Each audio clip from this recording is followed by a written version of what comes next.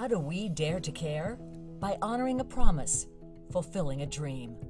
Really, we created in the world what we wish we'd had, which is a place where you could feel like people saw you, they understood your journey, and they could help you answer that question, now what? When Leeza's Care Connection opened its doors, our community filled it with love, and it became the place for families to get answers and find strength. Caregivers from all dreaded diseases can go and get advice, get help, get support, get love, and it's all a free service. And it's a safe place. We'd never dare let them walk the path alone.